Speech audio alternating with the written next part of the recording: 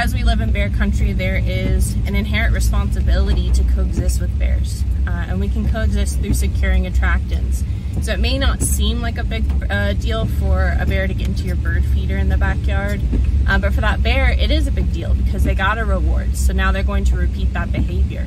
And if they do it enough times, they kind of build on those behaviors, and eventually it kind of snowballs into more bold behaviors that put both people and bears at risk. So it's important to secure attractants first and foremost. Things like the garbage, the bird feeders. Securing those attractants goes a long way in curbing some of this behavior where bears are losing their fear of humans.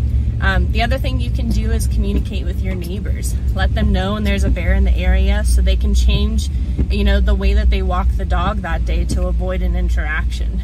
Small changes can go a long way towards coexisting with bears.